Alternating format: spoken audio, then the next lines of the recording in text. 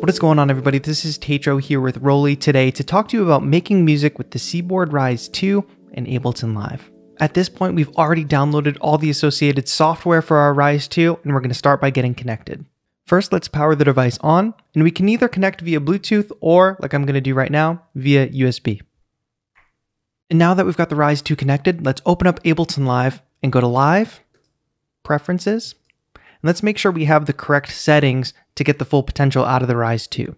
Under Link, Tempo, and MIDI, find MIDI ports, and let's find the Seaboard RISE and make sure that Track and MPE are both checked.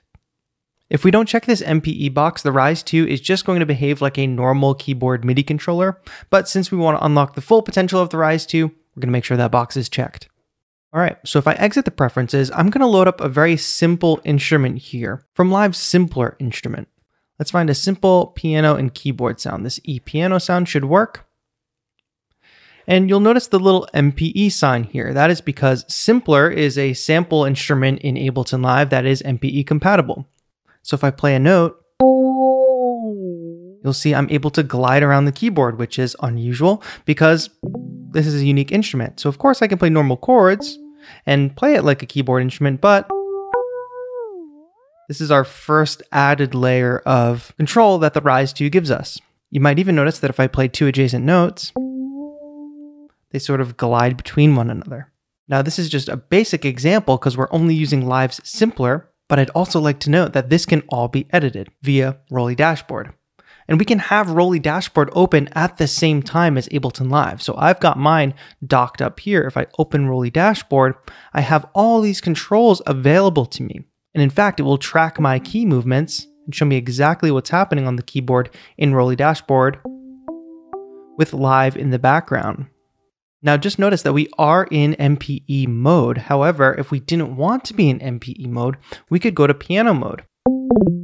As you can see, there's no more gliding around, we're just playing notes. Now the keyboard's going to act like a traditional piano controller, which is helpful in some instances. So that option is there for you. I'm going to switch us back to MPE mode. Now this note glide is an option we can toggle in Dashboard as well, called semitone legato. If I turn that off, that'll no longer happen. If I turn it back on, we get that nice glide sound. But we've only been talking about glide so far. What about slide and pressure and lift? And to demonstrate that, I want to actually open up Equator 2 as a VST within Ableton Live. So if I go to plugins and in the search bar, I type ROLI, then I open the VST3 folder. Mac users, you can also use the audio units folder as well. I can drop in Equator 2 onto an empty MIDI track.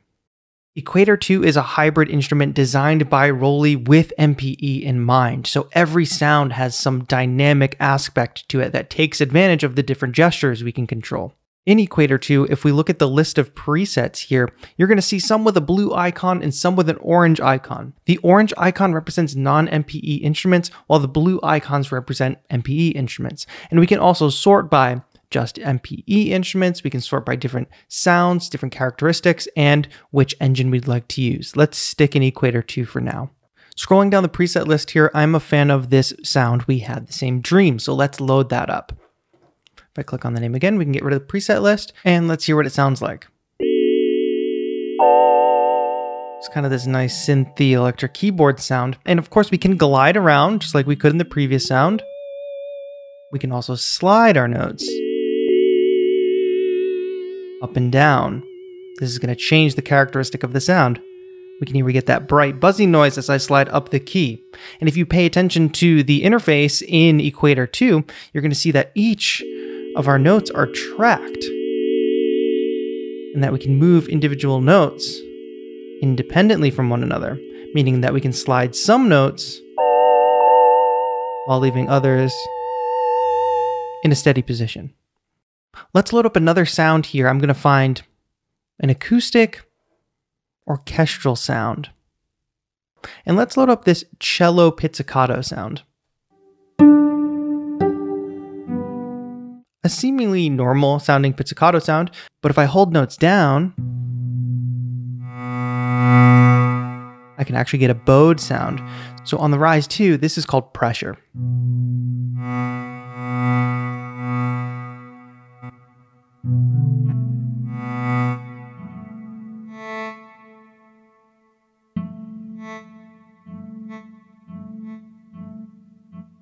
we can go from having this short little sound to a full-on bowed sound. And you notice that right in Equator 2, we have control over these gestures. For instance, maybe I would like the pressure curve to change, so it's something I can more easily activate with less pressure. So let's adjust that curve here. So now it takes a lot less pressure to engage that sound. I could also change it so I have to apply a lot of pressure to get that sound to happen. Let's load up another sound from Equator 2. This time, let's find a keyboard sound. Let's try Crystal EP.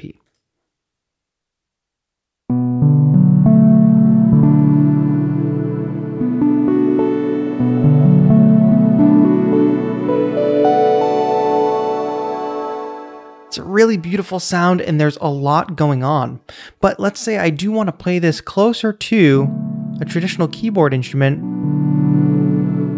without having to worry too much about accidentally gliding. You know, it is easy to play this keyboard,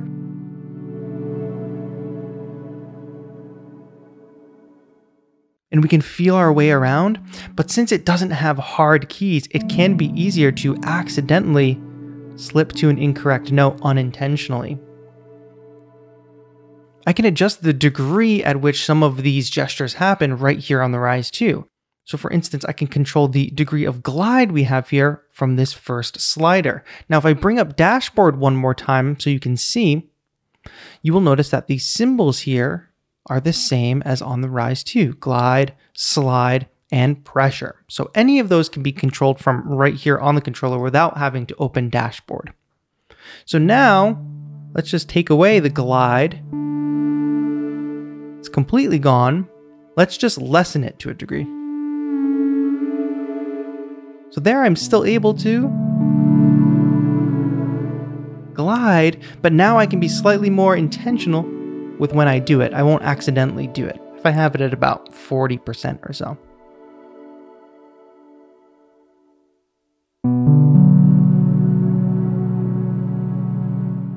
Also notice too that we have an XY pad here, and pay attention to the screen on Equator 2, you see that we're actually controlling some cool effects.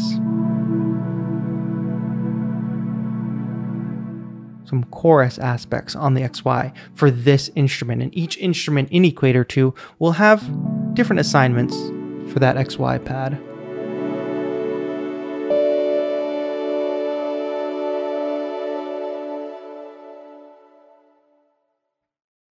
If I press the power button, we'll no longer see those symbols at the top of these faders, and that means that we can actually map the Rise 2 to whatever we want in our DAW.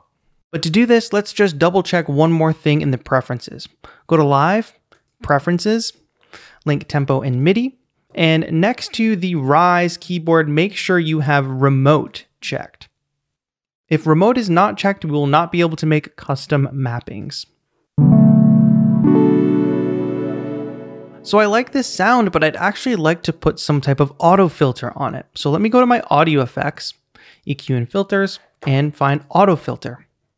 Let's map this frequency knob to one of our faders here. If I go into MIDI map mode by clicking this MIDI button up here, we'll get a screen where everything has turned blue. Now let's click on what we want to actually map. That is the filter frequency of our auto filter. And now let's touch the control we would like to map to that knob. As you can see, a little number appeared and we've added it to our list. Let's get out of MIDI map mode, and now let's just adjust this fader here, and now we have control of the auto filter's frequency.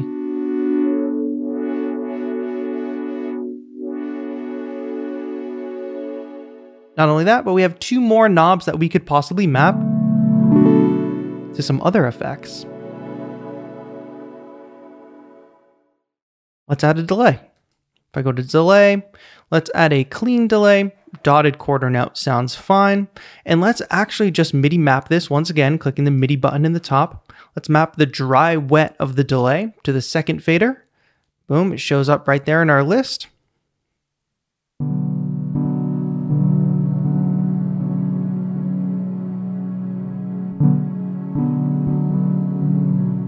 Now I have control over the dry wet.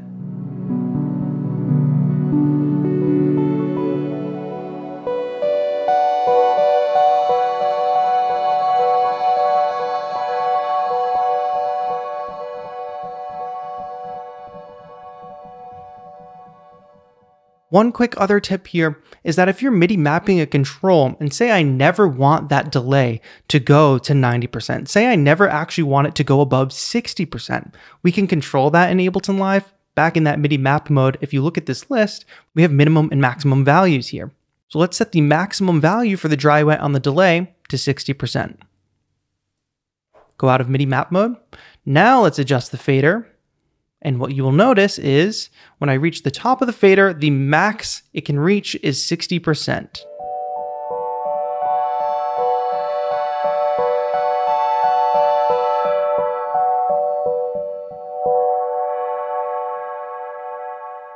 Then we've still got one fader left that we could map, and you've guessed right, you can also map the XY pad. Where the Rise 2 really shines is where you're trying to play an instrument that actually requires some more nuanced gestural control that a normal MIDI keyboard can't give you. So if I load up this classical violin sound,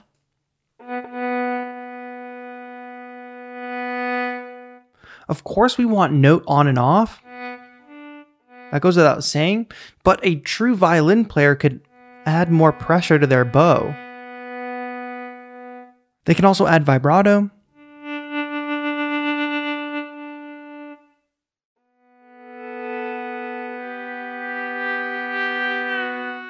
And down to notes. So when I load up this string ensemble,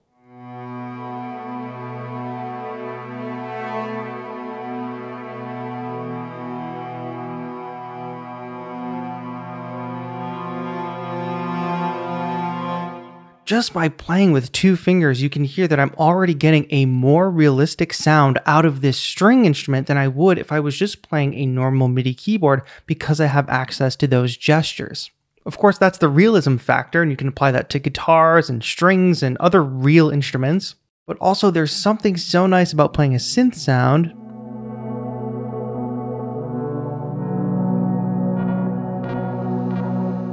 and being able to evolve it in ways that you otherwise wouldn't be able to.